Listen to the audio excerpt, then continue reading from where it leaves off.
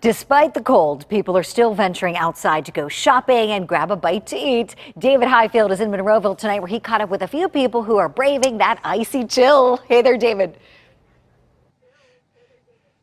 Hi, Julie. I'll tell you, it's not pleasant out here. I have several layers on. I also have a hand warmer right stuffed back in the back of my neck. And I want to show you, as soon as we're done with this live shot, we have a nice warm live truck that we're going to jump into. But I want to show you one more thing. On the dashboard in there, on the live truck, it tells us the temperature outside.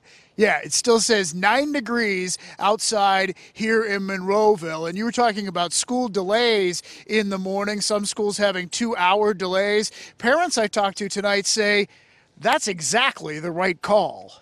I'm guessing about 10 degrees.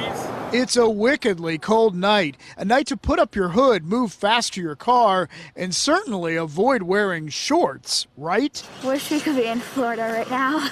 Don't we all? We met the Kunkel family, pleased the Kiski Area School District is called a 2-hour delay. Do you think it's a smart idea that they're delaying? I don't get it, but it's fine. I like it. They love it. Well, you get to go to bed later and you get to wake up a lot later too. Sade Freeman's kids attend Woodland Hills, which is also delayed tomorrow. Do you think it's a good idea that they did the 2-hour delay given this? Yeah, it's going to be cold, yes. You don't want kids out there waiting in a bus stop. Too cold. We found others out tonight who made a quick run to the car. I hate this weather. When you just got in your car, how cold is it in your car? It's like -2. It's freezing. We're going to let you close the door now. And some seem unfazed by the cold. However, this weather does make Stefan Winger grateful for one choice he made. Never knew I needed a car with a heated steering wheel until I got one. And then there's Slim Hunchy, a rapper who has a show later tonight, but was dancing in the parking lot, partly to stay warm, but mostly because he's moved by the music. Are people going to come out and see you in this cold weather? For my pockets, I hope so.